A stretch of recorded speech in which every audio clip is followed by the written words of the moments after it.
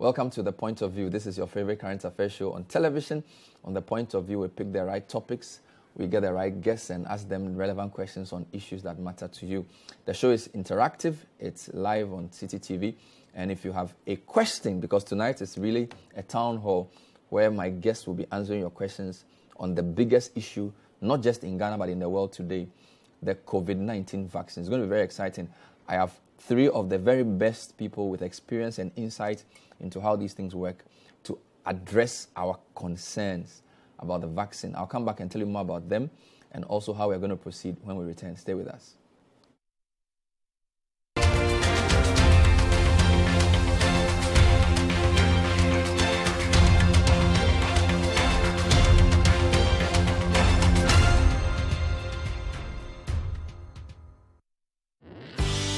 Let's take a moment to talk about money.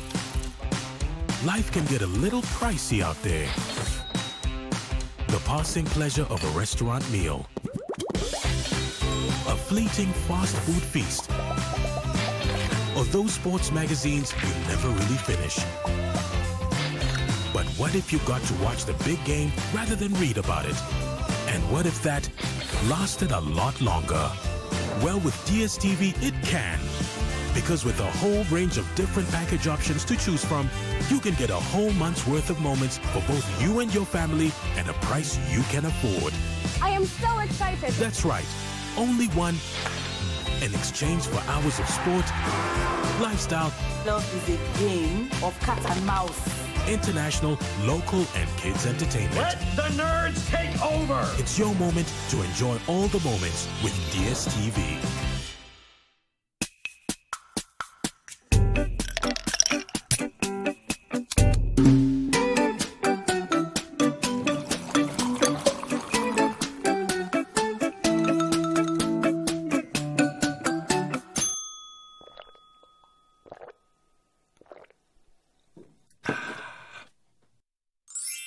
Good Day Energy Drink keeps you going.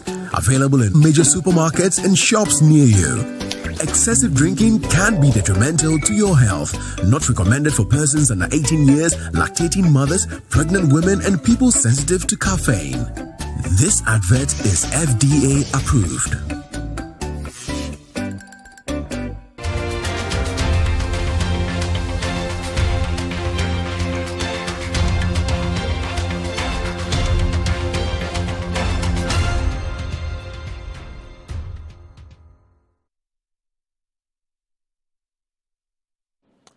Welcome back. So as COVID-19 almost clocks a year in the world, many countries are getting ready to fight it in multiple ways. Of course, to get herd immunity, we'll need vaccination, which is a big, big subject.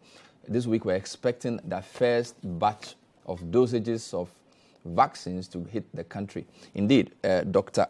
Mponsa Achianu has been telling us more about this, and we'll bring you that interview later on, where he basically says by the end of this week, Ghana should have taken delivery of almost 700,000 doses of the first batch of AstraZeneca vaccines coming in through the COVAX program.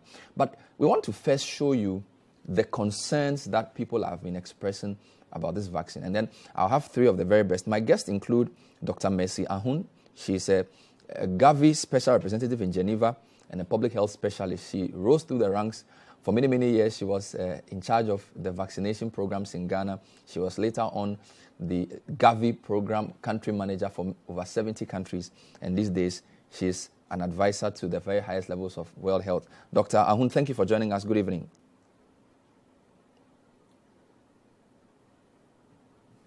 Good evening. Can you hear me?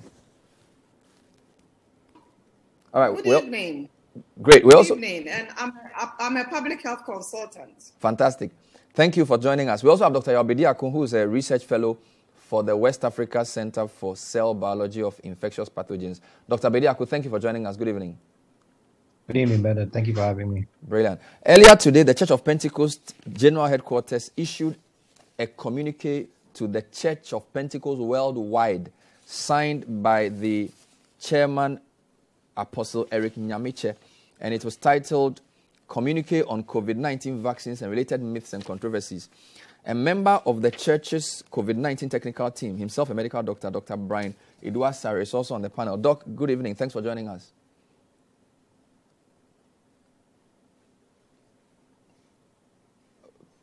Okay, Doc, please put on your sound. We can't hear you, but it's good to see you. Your audio is off. Good evening, Doc. I don't know if you can hear me now. We can hear you now. Good evening. Okay, yeah, good evening. Yeah, so I was saying that I'm actually a pharmacist. You're a pharmacist, okay. When we see the word doctor, it sets our mind thinking in different directions. All right, so today we went out to ask our ordinary Ghanaians what they thought of the vaccines that were coming in and whether they would avail themselves to take the vaccine or not. Kojo Ajimai went to town, and this is the report that he came through with. Government has so far approved AstraZeneca vaccines from India and Sputnik 5, vaccines from Russia for mass immunization in Ghana from March to October 2021. Government is hoping to vaccinate 20 million Ghanaians. The vaccine would be administered in 3 phases, with an individual taking 2 doses. Health workers, frontline security personnel, persons with known underlying medical conditions, persons above 60 years, and frontline members of the executive, legislature, and judiciary are the categories of people to be given the first shot. How are Ghanaians receiving the news of the COVID-19 vaccine? So with regard to the Sputnik one, so far I've not heard of any bad news about it. I think the Russians have started using it in other countries here, and it looks okay. So I would say Sputnik, yeah. The Viva vaccine, I think the South Africans started using it. They had some issues. The team should do extensive work. They should do much research before they try to bring it out, because there was a video circulating that as soon as you take the vaccine, part of your body becomes too swollen and all that. So in order to avoid all these issues, I think there's much extensive work should be done about it before they try to give it to people. It is a good initiative because definitely Ghanaians in total cannot be vaccinated, and we need to start from somewhere and then end somewhere. So I think the categories that they have outlined is a step in the right direction, because our frontliners need to be protected in order to serve us when we are infected with the virus. So I think it is a step in the right direction. They also had some concerns to share. Let's be a bit cautious about that. The FDA and the Ministry of Health is supposed to ensure that they prove the efficacy, so that, yes, when it comes to it, we will not have any side effects on us. We don't want to take any vaccine there. At the end, it will solve a problem, create another problem for us. But by and large, I would say government proactive steps to ensure that the citizens are protected, or somehow their immune system are boosted is okay. It's not a bad idea, since we've already heard that the Western world, they are already having it. But me personally, I heard that when we start vaccinating people, nothing will happen to them instantly. But some years to come, they will start getting the effects. That's what I heard. Like after 2 years, they will start having these effects, and it can lead to death. Yes. So, well, people who have already heard about it, like myself, you know that definitely we have some panics in taking it. Dr. Dixon Adomaku Kisi, who has been allaying such fears, says there is no need to panic since the vaccine had gone through clinical trial and proven to be safe and effective. The companies may be American, but as you can see, the production is in India. For most of these, things we are hearing, some are also being produced in Russia. So I wouldn't say that it was just, quote unquote, a westernized initiative. I know of some few Ghanaian doctors in America who were very much involved because of their history with virology. So if there's a Ghanaian in Maryland supporting Center for Disease and Control, shall we say that because he's Ghanaian and he's working in America, the benefits are not good for Ghanaians here? No, I wouldn't say that. So I'll beg all Ghanaians should come to the terms that, listen, the production of this virus vaccine as something that used the minds of people across the entire globe. Government is training over 12,500 vaccinators, 2,000 supervisors, and over 37,000 volunteers to administer the vaccines across the 260 metropolitan, municipal, and district assemblies. However, the question on many minds is how effective the vaccines will be rolled out. Ghana, our health services is robust in terms of doing vaccination all across the country. Our community nurses are there. And I think because we've rehearsed, let me say that we've rehearsed over the years in terms of looking at, for instance, pneumococcal, yellow fever, and all these other things that have come out. We are very well equipped. We have very well trained personnel to handle this. And one critical component, which is the cold chain, is something that we are being trained on severally. And I can assure you that the cold chain will be followed. And more importantly, there's already ongoing training for our health workers who will be handling the vaccination. Back to my conversation with the public, I asked them if they will go for the vaccine. Once I see my president being vaccinated, it will serve as some sort of motivation for me to be vaccinated. Once I see you being vaccinated, I'll get vaccinated. Once I see Bernard Avle being vaccinated, I will also get vaccinated. Let me just say I'm scared, so I wouldn't do it. Notwithstanding all the education being given out and the publicity and everything? Education has been given out, publicity is ongoing, but to me, I don't want to preach fear, but personally, I'm just afraid, and I wouldn't want to there. When it comes out, we don't have a choice. If you really want to kind of live your normal life, you have to go for it here. But we are monitoring closely the effects. So when it comes in, it need be, yes, I will go for the shot. For now, I can't say no or yes. Because you see, as we are in Ghana here, when something is coming up, we all try to condemn it, okay? We say certain things to scare each other. But when it gets to the critics, we all decide to do it.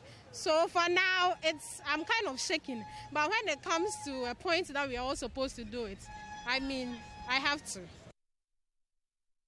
Okay, so those were some Ghanaians talking about this vaccine and whether to take it or not. In there, we spoke to MP Fanya, who's also a medical doctor, Dr. Adoma Kukisi. Let me start with Dr. Yabedi. On Thursday, you were on a panel with the Minister for Health, the Information Minister, and the man in charge of this effort, Dr. Kwame Amponsa Achianu, to kick off a public education on the vaccines. Were you surprised by what you heard with the people we spoke to? There seems to be a fair bit of skepticism mixed with ignorance. What do you make of what we just showed? It doesn't surprise me. I think we have a battle on our hands. We're not just fighting the virus, we're fighting a lot of misinformation and skepticism. And I think if we, the danger is if we underestimate the level of skepticism that exists, we set ourselves up for failure. We have to recognize that we have a serious issue with considerable misinformation. I mean, social media does not help us. This is probably the first mass campaign being done in an era of considerable access to social media and a lot of misinformation on social media around the world. Given that it's a global pandemic, social media around the world is fueling a lot of these fears. So we have a serious issue in this, in Ghana. I think, that event I was at, sort of kickstarting it, I think is a sign that the government is trying to tackle this issue head on. But it's going to take more than, a press conference at Alisa Hotel to get ordinary Ghanaians to take this vaccine. We need to, and I believe that, I've heard some of it in the plan, that we need to focus on the community influences. We have to go really to the grassroots and meet people where they are and address the concerns they have. People are genuinely concerned. They are scared. They may come at it from different points of view. But we have to do our best to communicate clearly the risks of not getting vaccinated and, handle the misinformation and the misperceptions that may surround any perceived risk of the vaccine. Dr. Ahun, I know you led a vaccination effort in Ghana many, many years ago where we sort of almost eradicated some of the childhood killer diseases.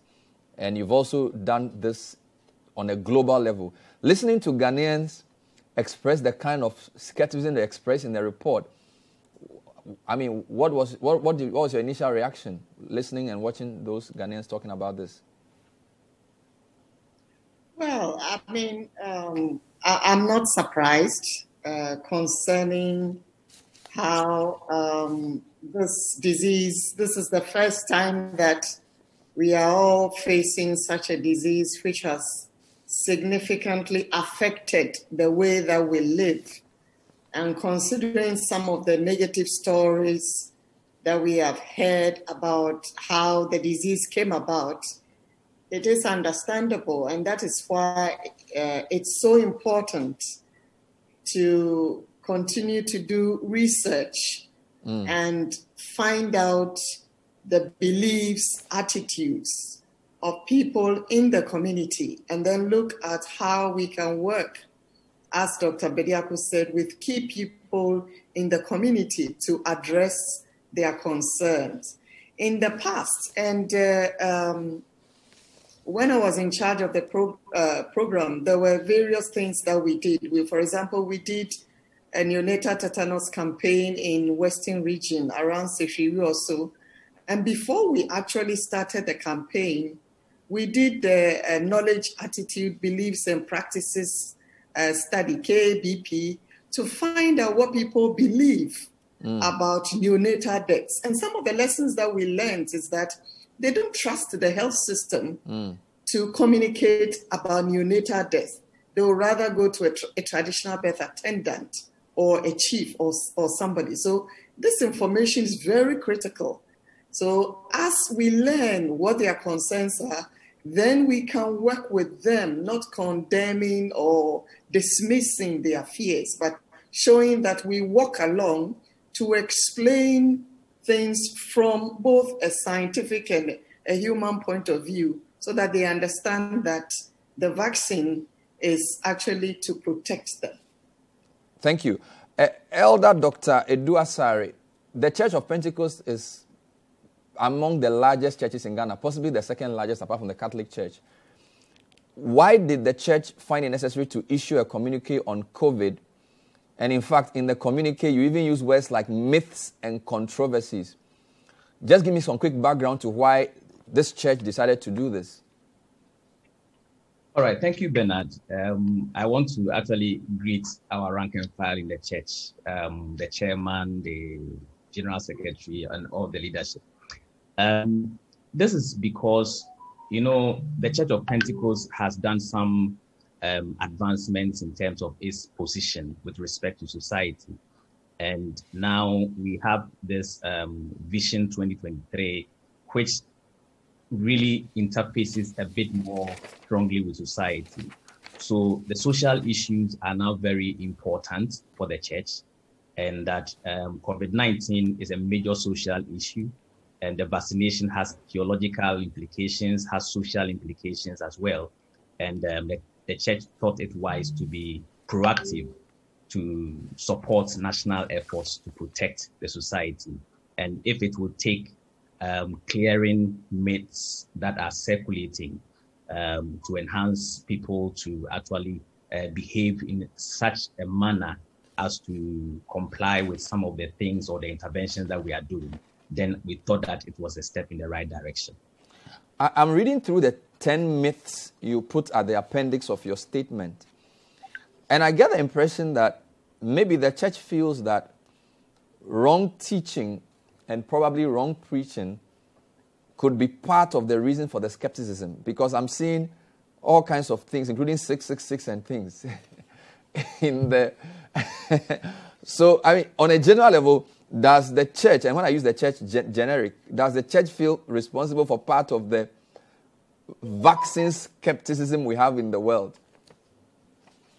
Okay, so that's an interesting one. The church doesn't feel responsible for the misinformation or aspects of the misinformation. Rather, the church is being proactive to ensure that if there's any misinformation that especially thrives on wrong theology, then the church would be the entity to come in and do the intervention and then set the record straight, especially when it is being used against such a social intervention that is supposed to save lives. You see, so these are some of the thinkings behind the communique. As time goes on, we can get into a bit more detail. Yeah, let me jump in before I come to the full science. And I know you're a pharmacist. Let's deal with some of the things. So, your myth 6, you say taking the COVID-19 vaccine is accepting the mark of the beast, as written in the Bible, Revelation 13:16-18. There is a widespread opinion that the 666 beast passage is playing out in our days, where a microchip could be introduced into the COVID-19 vaccines to secretly impose it on Christians. I've seen some of this on social media. For it to find its way into your list, it means that even within the church, you feel that there are people who believe that this is true, that the vaccine could be a way of putting 666 through a chip into our bodies. Yes, I mean, our members are part of the general society. They are having conversations with people, and they are interacting, they are sharing ideas, and ideas are moving to and fro. You see, so it is a way that the church actually protects the position of the scriptures on these matters. Because Bernard, you would note our audience would note that particular myth that was circulating actually has certain underpinning assumptions, which has to be there before we could actually make that claim. And I mean, for instance, for anybody to even think that the vaccine is 666 would mean that, first of all, you are being tricked to receive the 666 mark through vaccination, because it is being given to you and you are not really there to accept it, but by the time you are aware, you've taken a 666. So that is one assumption. The second one is that we are actually in the time of the tribulation in the biblical sense of it. And then all these things, when you look at it in the light of scripture, it is clear that taking the mark of the beast is a deliberate act of worship. You are submitting yourself to the authority or the rulership of the Antichrist. And that is a decision that you take, and you cannot be tricked to do that, you see. So this is one of the issues that we try to resolve in engaging some of these matters. Of course, it also assumes that then we are in the tribulation as the Bible talks about. Tribulation, per the scriptures, happen after the rapture.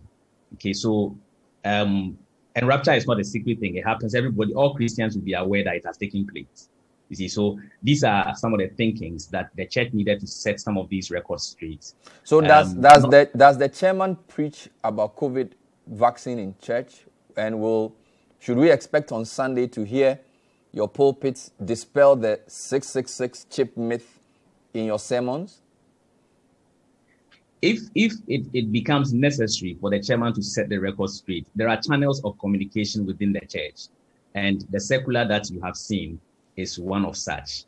And in the wisdom of the leadership, they have thought it wise to use this particular means to actually set the record straight when it comes to this particular theological issues. If in the same wisdom of the leadership, if they feel that further elaboration would be necessary through some articulation on the pulpit or something, that is also one channel. But what the church is actually against is to have the church platform being used to facilitate passing on wrong information or misinformation or fueling the conspiracy theories that exist. And I would even extend to say that it could be a general principle across the Christendom. Just a final one before I deal with questions that have come in specifically, still with you. Is there some sort of interposition between science and faith where people believe that if God will heal them, they don't need a vaccine, that God will just touch them and that you can just pray for them? Do I sense some sort of tension among Christians who feel that if they pray to God, they don't need a vaccine to be healed? You know, this is a very interesting question because biblically, I mean, looking at the scriptures, and of course, if you look at the tenets of the Church of Pentecost, you would see that the church is not averse to science, and then it's not also averse to medicine and the practice of medicine. And there's evidence in scripture for this, you know. So the church sees science as a catalyst. It sees science as something that God can use. It sees science or medicine as something that God can, as a tool. God can heal without medicine. God can heal with medicine. So there's no conflict between the two so far as the church's position is concerned. And that is clear in the tenets. Okay, let's deal with questions that have come in. And to that, I'll turn first to Dr. Bediako and also Dr. Ahun. So this morning on my radio show, City Breakfast Show, we got tons and tons of questions from people on COVID. I'm just going to put some on the screen and then I'll take your comments if you have any. These are general questions about the vaccine. There's a question from Samuel in Domi. Hi, City CBS team. Please find out for us if it's true some of the vaccines will change our DNA once administered. If it's true, which of them have been procured using this technology? So I don't know who's going to deal with this one. Change DNA once administered. Virologist? Someone wants to know. Dr. Bediako, are you there? Yes, do you want us to? I wasn't sure if you were reading more questions. No, let me just read. No, it's a serious question. Someone's question from Dom. It says, find out if it is true that some of the vaccines will change our DNA once administered. The answer is no, it's not true. The vaccines he's referring to, I think, will probably be the... Oh, okay. No, go ahead, please. Should I answer? Yes, please. So the vaccines he's probably referring to are the Moderna and Pfizer vaccines, which contain RNA. Okay. So they're RNA vaccines, and a lot of misinformation has gone out about how this RNA could potentially integrate with your DNA. RNA and DNA, though both genetic material, are not compatible in that way. So RNA is actually very short-lived. It's very actually highly unstable on its own. And so it doesn't hang around very long. It would enter, the way the vaccine works is the RNA would enter a cell, it would be made into protein, or it'd be translated into protein, and then the RNA would no longer persist. The proteins would be produced, which would stimulate the immune system, and then that is really what will induce the immune system to now recognize SARS-CoV-2 if you were to become infected. So there is absolutely no way that an RNA vaccine is going to do anything to your own DNA. That is biologically okay. So someone from Domi, your question is answered. Let me read a question from Jones Adoboy in La. And this, I think Dr. Mercy Ahun can answer. He says, good day, Bernard. I'm worried about the constant delay in getting the vaccine. If we don't take care, by the time the vaccine gets here, the virus might have developed another strain. So, Doc, is this a genuine fear that if we get the vaccines late, they will probably be solving an older problem because of mutation of the virus? Dr. Ahun, are you there? Yes, I'm here. I mean, mutations are random things. Well, first of all, I would say that it's good to hear that somebody wants the vaccine as soon as possible. That is what we want in the public. So that is a positive thing. And in terms of actually getting the vaccine here, yes, we can understand that. I think we have explained the whole process of getting the vaccines, and that because you are talking of the whole world, and it takes a lot of steps to manufacture a vaccine. It's maybe taking a little longer than people expected. But as you heard, the program manager has said, we are expecting that before Friday, the first batch of vaccines will arrive, and then the phased rollout looking at different high-risk groups of the population will be targeted. In terms of the mutations, Dr. Bediako can speak more to that, but it's a random process, and it can happen at any time. But I think what is important is to know that the vaccine is on its way, it's coming. The first group is health workers. As you know, they are the most high-risk group. And then after them, we'll have people older than 60 and those with health conditions. Yes, like hypertension, diabetes. So we are on track. I would say this is first quarter 2021. So we are on track to get the vaccine and make sure that all the high-risk people are vaccinated. I'll air a sample of the interview with Dr. Amponsa later for your comments on the timelines. But here's a question from Jeffrey in Tema. He asked, "Hi, Bernard and team. I'd like to know how long it takes for a person's system to develop full immunity after taking the vaccine." Who will deal with that? I can jump in. Yes. So evidence suggests that people get immunity usually around 14 to 21 days post-vaccination. That is the current data that is available. So there is, once you get your vaccine, your first dose, usually there appears to be immunity setting in somewhere around 21 days after that first shot. But of course, most of the vaccines we are getting in Ghana require 2 doses. So your quote unquote, your immunity is not complete till you receive the second booster dose. That dose, depending on the type of vaccine, can be anywhere from 21 days for the Pfizer, Moderna, 21 and 28 days. AstraZeneca is a bit longer. It's 4 weeks, actually all the way to 12 weeks, where you'd have your second dose. And so depending on the type of vaccines that are available, the duration of time, the time between the first and second doses will vary. However, it appears that even one dose does give you a measure of protection, like I said, after about 21 days. But the current data suggests that you need the second dose. For the 2-dose vaccines, you need the second dose to really have full immunity. But I would add, and this goes to the previous question, that currently it suggests that the protection from the vaccine will last maybe 12 months to maybe 18 months. It's not lifelong protection as far as we can tell right now.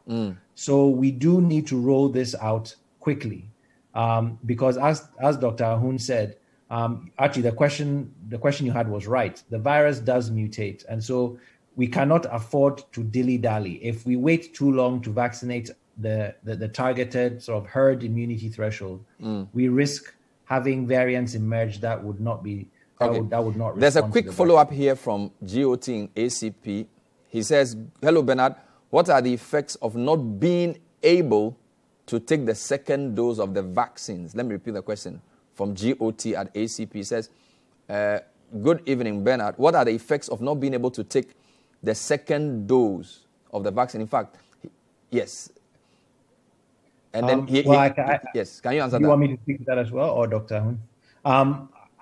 For me, I mean, yes, these vaccines are designed to be taken in 2 doses. If you could only take 1 dose, they would just give 1 dose. After all, 2 doses cost twice as much as 1 dose. So unfortunately, currently, I mean, there is a Johnson & Johnson vaccine currently in phase 3 trials that is a single dose. If that becomes available, that might be, something that potentially we might switch to, or at least we would include in the vaccines available. But currently, the vaccines that are coming into Ghana, whether it is AstraZeneca or any of the vaccines that are currently licensed, are 2-dose vaccines. So you will need to get the second dose. However, as I said, the duration of time between your first and second dose, there can be some lag. So for AstraZeneca, even if it's 12 weeks later, it appears that it still actually gives you very good protection. But of course, during that intermittent period, you are protected but not fully protected. So that is why I believe we've heard mask wearing, social distancing, all these things will have to be maintained. It's not like you get 1 shot and you are invincible. You'd have to keep those measures in place because you need to give your body time to make an immune response, but you also need to give your body, you need to have time to get your second dose to be truly protected.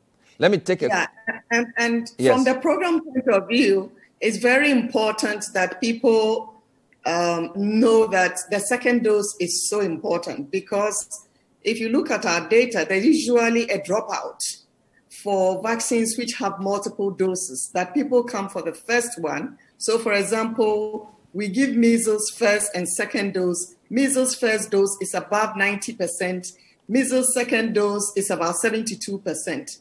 And so it's very, very important that people remember that you have not completed until you get the second dose. Then your protection is going to be much higher. No vaccine is 100% effective. So it's very, very important that you get both doses for the vaccines that Ghana is getting currently, so that you are better protected and we can reach herd immunity faster. Thank you. This is still the point of view. We're talking to three different people. Dr. Mercy Ahun, who is really a consultant for the global vaccine system. We also have Dr. Albedi Akun, who is a virologist, and Elder Dr. Brian Eduasari, a pharmacist and a member of the Church of Pentecost COVID-19 technical team. We'll take a short break. When we come back, we have more of your questions, plus the latest on Ghana's rollout. Dr. Kwame Amponsa Achiano spoke to us earlier about this. We'll give you an update. Which vaccine is coming in, where has it gotten to, and how will it be administered? Stay tuned.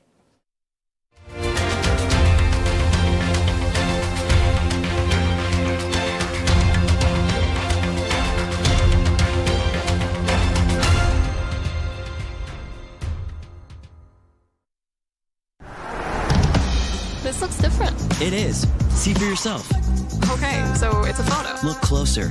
Photos within photos. What about video? 8K video. Beyond cinema quality. So... you can pull portrait quality photos straight from video. But will it last the whole trip? Battery for the whole trip and the way back. This is different. Told you.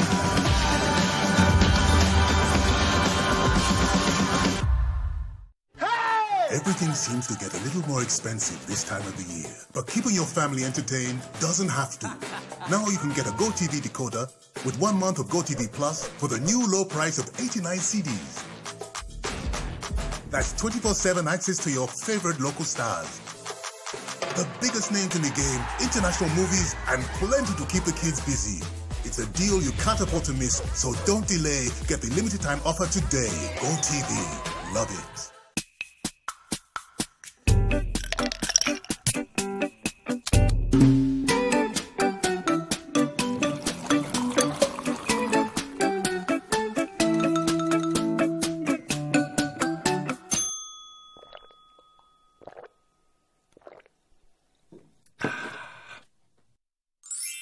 Good Day Energy Drink keeps you going. Available in major supermarkets and shops near you.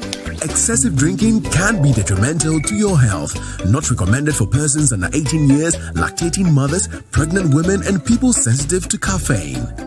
This advert is FDA approved.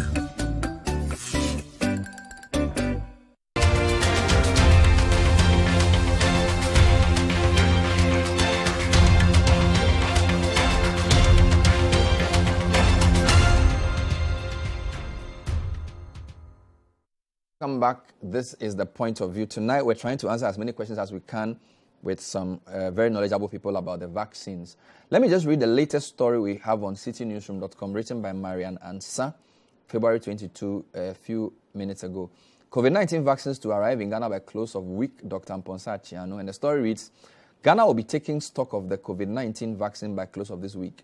This is contrary to earlier assurances given by government that the vaccines will arrive today, Monday, February 22. Speaking on Eyewitness News, the program manager of the expanded program on immunization of the Ghana Health Service, Dr. Kwame Amponsa Achiano, said the arrival of the vaccines have been delayed due to documentation and various requests we put in by different countries. He explained that the distribution of the first batch of the vaccine will primarily focus on a segmented population. According to him, this will include persons with underlying conditions and health workers. He explained that these persons need to be vaccinated first because they are at a higher risk of either contracting the virus or succumbing to it. He also said government officials will have access to the first doses of the vaccine to boost public confidence. The Food and Drugs Authority has approved the AstraZeneca and Sputnik V vaccines for use in Ghana. The government has also considered Moderna, Pfizer, and Johnson & Johnson. And then it gives the details. What I also heard Dr. Achiano say was that this first batch that was coming in was coming in via COVAX, and it was the AstraZeneca India variant, although initial reports had been that it was a Sputnik V. Dr. Mercy Ahun, does it matter where the vaccine is coming from and what, I mean, so for example, now that we are told that this batch that is in Copenhagen is the AstraZeneca version from India, does it require a different sort of management versus, say, the Russian one? No, not at all. Serum Institute is about, I think, the largest vaccine manufacturer in the world. Most of the vaccines that Ghana uses come from Serum Institute. And this particular AstraZeneca vaccine, because of an arrangement between SII and AstraZeneca, they can produce the vaccine on large scale and at a cheaper price. So this vaccine is reliable. And remember, the WHO has gone through emergency use authorization for this vaccine. And then our own FDA has also gone through the process of reviewing the safety, the efficacy of this vaccine. So as far as quality is concerned, we just want to assure the general public that this vaccine is safe. We are going to follow our cold chain protocol and make sure that as soon as the vaccine arrives, it is taken to the cold stores and right to the point of use. The vaccine that is going to be given is potent. And I want to use this opportunity to reiterate the fact that the most important thing about immunization, as far as the programmatic aspect is concerned, is public trust. Because when trust is broken, that is when we have vaccine hesitancy. And traditionally, we have had high trust in the immunization program. I worked with Ghana when they introduced the pneumococcus vaccine and diarrhea vaccines in 2012. In fact, Ghana was the first country to introduce both vaccines at the same time. And we insisted that before those vaccines would be introduced, there should be some research to find out public perceptions about immunization. And it once again confirmed the high trust that the public has in the immunization program. So just a reminder to the general public that we have worked with you in a very transparent way to share information about the vaccines that we give. You have seen the impact of the vaccines in terms of the reduction in the incidence of vaccine-preventable diseases in the country. So please, let's continue to talk so that we can be able to address your concern and make sure that you are protected against COVID. Thank you. Thank you. Let me come to Dr. Edu Asare. Doc, I've seen a question here which was addressed in your communique. Jones Adoboy from LA says, good evening, Bernard. My fear is the speed with which this vaccine was produced, coupled with the whole uncertainty surrounding the vaccine, makes me a bit worried. Did you deal with this type of concern in your communique? And what's your response to Jones? Yes, we thought it was quite important to address because as Dr. Ahun has said, you realize that the social perceptions on vaccination is very critical when you want to have a very successful vaccination program, because the people must be able to voluntarily accept a vaccine. Okay, so we addressed this, and what we said was that, of course, we know that the steps for developing a vaccine goes through preclinical phase 1, 2, 3, as well as regulatory steps after that. And then we also know that in as much as other vaccines have been developed and they have taken a long time to develop, years, this particular vaccine did not struggle for financing. There was a collaboration amongst scientists all over the world. There was a lot of volunteers who were available to actually test these vaccines on. And then between the time that we had these trials done and then the time that we actually had manufacture, it was a business case already, and therefore pharmaceutical companies could actually rise to the challenge quickly and then move to production. Okay, so these steps that have been outlined for vaccine development, we know about reports from regulatory agencies that talk about the fact that quality was not compromised in this process. If anything, processes were run rather parallel so that we could short-circuit the time for the development. And these are some of the facts that we use to actually address the myth about the speed. It's a global concern. It has implications for our 3.4 million members across the world, and we thought this is important to clarify. All right. I'm going to read a few quick comments, and any of you can pick and choose what to say because there are quite a lot. So just listen carefully and then decide which one you will choose. Good evening, Bernard. When we buy paracetamol, we can see the ingredients given on it and can make your research. Is it the same with vaccines? Enough education is needed with regards to this mRNA vaccine thing. Other specialists avoided concerns about its relation to DNA. So that's a question without a name. Bernard, as for me, I would only take the one which is in the same box as the one President Akufo-Addo would take. But to take a different one, dear, and can name trip vaccine poye. You don't add your name. Good evening, team. Please ask your guest if vaccines have any allergies. If vaccines have any allergies. Somebody should take note of that. Vaccines have any allergies. Richfield from Takrady wants to know, can asthmatics take the vaccine? Can asthmatics take the vaccine? Okay, so let me pause here. Dr. Bediako, let me take you first. Any quick reaction to what I've read so far? Yes, I would say, the idea about whether there are any adverse reactions, these are things that are followed up very carefully. So, yes, every once in a while, you will have somebody who may have an allergic reaction. People have allergic reactions to any medication, right? Even paracetamol. There are people who react to paracetamol. The key is that for the vast majority of people, there's no reaction. And the few reactions that do happen are documented and then are noted. And if anything needs to be done, that will be done. So, like I said, these vaccines coming to Ghana have already been administered in other countries. Well, right now, we're looking almost 200 million doses of COVID-19 vaccines have been administered around the world. These are the same vaccines that are coming to Ghana. It's not any new vaccine. These are the same vaccines. And in out of these 200 million doses, there have been very, very few reports of any sort of negative reaction. So with any medicine, any drug, there's always a risk that there might be a small fraction of people who might have some reaction. People react to peanuts, but we are not saying that Nkatikwan is bad for you. We are just recognizing that if you have a peanut allergy, you don't take peanuts. Okay. Now, allergies or reactions to vaccines are much less rare than peanut allergies. Peanut allergies are one of the most common. Okay, what about the asthmatics question?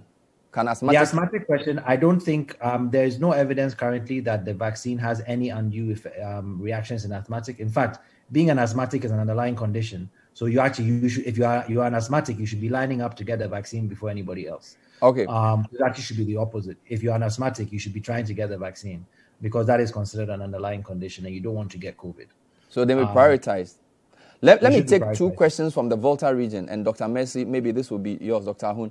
Charles from Sogakope wants me to ask if we are going to be tested before we take the vaccine, and if there's any consequence for an infected person taking the vaccine. Then Obed from Ho Agonokoji, or Anagokoji, says, good evening, Bernard. Do I have a choice to accept or reject the vaccine under our current laws? So, i.e., is it compulsory or can I opt out? And then somebody wants to know if we should be tested. And if an infected person takes the virus, what happens? Dr. Ahun, any comments on this? Yeah. Do you need to be tested before you take the vaccine? No. And in fact, I'm not sure what the person means by tested. You mean tested for COVID positivity? Yes, for COVID. No, you don't need to be tested before you take the vaccine. We are just going to use the risk. We have segmented the population according to risk. And that is the way that we are going to use to target different groups of people to be vaccinated. And then the other question. The other question is, do I have a choice to accept or reject the vaccine under our current laws? Is it compulsory to take the vaccine? I understand that under the public health law, we want to ensure that people see this as a positive thing, that's something that is going to protect them against severe disease or possible death. So we want people to line up voluntarily because that is the best way to do public health. Coercion is not helpful as far as public health is concerned. And I believe that the second wave has actually shown us that we are not as invincible as we thought we were. And more people are wearing masks. And so we encourage each and every person. So please, the public health law is there. But I believe that the Ministry of Health, and I actually heard the Minister of Health designate say that we want to, as much as possible, ensure that people voluntarily come forward and see this as a positive thing, rather than to use coercion and laws to make this happen. It hasn't worked in other places, and we don't want to use it in Ghana. A few more questions. Good evening, Bernard. Please, I hear the vaccine can cause our men to become impotent. How true is this? Second question. Okay, you want to answer that directly? No, there is. In fact, that rumor has been said about so many vaccines. People said the tetanus vaccine causes infertility, and we are trying to make our women infertile. No, it's not true. Straight and simple forward. No. Okay. And actually, I would add that COVID has been shown to actually cause erectile dysfunction. So if you don't get a vaccine and instead you get COVID, you might have problems there. Is that actually true, though? Does COVID cause erectile dysfunction? It does. There is evidence that in some men, yes, they have suffered, at least post-COVID, for a while. It does not appear to be permanent. Okay. Let's deal with this question. Shady from Pusiga, will whites, I think it's referring to Western, or will whites accept any COVID vaccine from Ghana? 2, Food and Drugs Board couldn't produce any vaccine. How were they able to know that a vaccine produced by Russia is safe? Shady from Pusiga. Who's going to answer that? Ghana does not produce any vaccine. So, I mean, asking the question whether the whites will accept vaccines from Ghana is a moot point. And there are laid down processes for the FDA to approve vaccines. And so the FDA followed those laid down processes.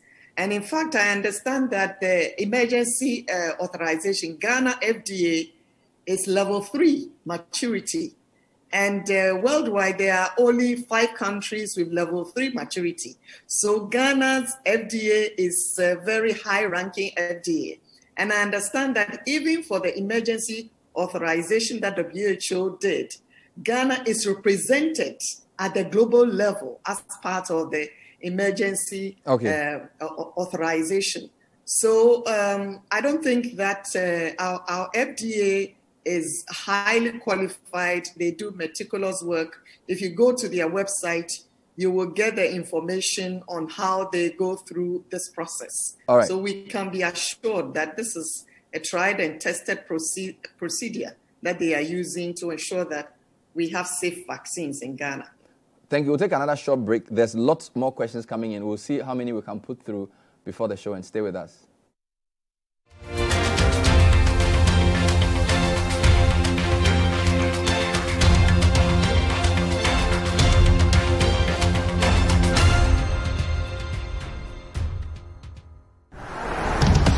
This looks different. It is. See for yourself. Okay, so it's a photo. Look closer. Photos within photos. What about video? 8K video. Beyond cinema quality. So you can pull portrait quality photos straight from video. But will it last the whole trip? Battery for the whole trip and the way back. This is different. Told you.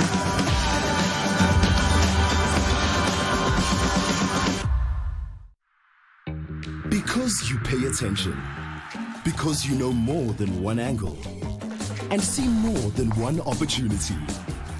We bring you Build a Bet. Multiple legs as a single bet on one game. Raising the odds and elevating your experience. This advertisement has been vetted and approved by the Gaming Commission of Ghana. Bet responsibly, not for persons below 18 years.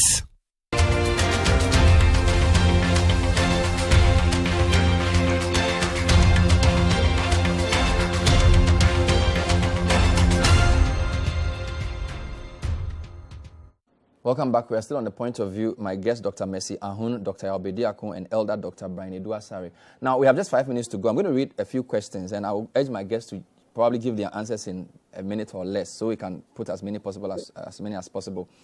Bernard, I want to know the measures put in place to deal with complications which may arise as a result of taking the vaccine. Anyway, our politicians should take the first batch of the vaccine. This is coming in from Mauli West Akuse. Good evening. I'm Randy from North Kaneshie. Most of the vaccine doses require 2 jabs to reach maximum effectiveness. I'd like to know if any complication would arise from taking just 1 jab and ignoring the second dose when the time is due. More questions. Bernard, ask your guest, if we take the first vaccine and government delays in bringing the second one, what happens? Paul from Kasua. To inspire and instill confidence in citizens, let the President, the Minister of Health, and our Ghana Health Service officials be the first to take the vaccine. Paul in Asalibotre. Bernard, so from what I have heard, it means that after the vaccine, you will still have the virus in your system, but it won't hurt you. Is that the case? Okay, let me see if you can answer some of these questions. So many are coming in at the end of the show. So let me start with Dr. Bediakun. Any quick comments on some of the last questions you've heard? In terms of the safety, the FDA is going to be tracking any adverse events. So every vaccinee will be tracked to see if they have any adverse effects and events, and those will be the FDA will be in charge of that, working with the Ghana Health Service, as they do for all vaccinations, I believe. In terms of if you take the vaccine, yes, we do want to get a second dose. Like we've said before, you are really only fully protected. The vaccine is only fully efficacious if you get the second dose. We are hoping that the government will be able to bring in the doses in time. As I said, with some of them, like AstraZeneca, the gap can be a bit long. So we have a little bit of a window to work with.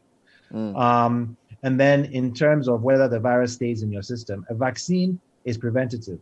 So usually what the vaccine is meant to do is to prevent, once you have the vaccine, you have immunity, and the virus does not, well, in some cases will not infect you at all. But certainly currently the vaccines have been validated that your risk of disease, of sickness, is reduced. So it's likely that, in fact, very few people actually get infected. But because of the nature of the timeline, many of these vaccines were evaluated based on their ability to avert severe symptoms and death. So certainly the vaccine protects you from dying or having severe disease. There is evidence that it also reduces the likelihood that you are infected, but we haven't had enough time to see that. So some people may still, quote unquote, be asymptomatic, but they would not have any. They would not have any symptoms and will certainly be protected. Which is all the more reason why we have to vaccinate a very large number of people, so that we protect large swaths of the population. Dr. Ahun, your closing comments. Yeah, I mean, I believe that there are plans to have politicians take the lead.